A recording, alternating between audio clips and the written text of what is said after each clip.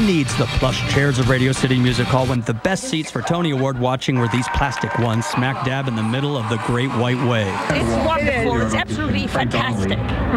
Wonderful. 9-year-old Emily Rich is an aspiring actress from Chico, California, watching every second of the award show from this perfect perch.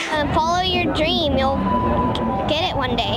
Is that what this is? Proof of that? That these people are up here getting awards and doing things they love? Yeah. And you want to do the same thing? Yeah. It's a Billy Elliot night, yeah. Gary Wayne Farris of Astoria, Queens said Broadway has never been stronger or more diverse and called this year's Tonys a blast. We've got American Idol people up there. We've got, Liza Minnelli. It's pretty stunning. But I like her as an artist. She's amazing and a singer. And to be here in Times Square and watch her win, what do you think? Beautiful. It's just amazing. Yay, it's really good. This Tony Award simulcast in the middle of Times Square brings together hundreds of theater fans, and that's not all. It also marks the first big event on this stretch of Broadway between 47th and 42nd Streets that was recently turned into a pedestrian mall.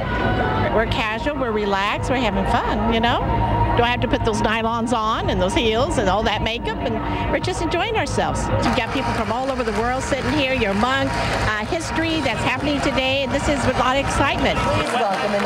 And everybody who took time to do that out in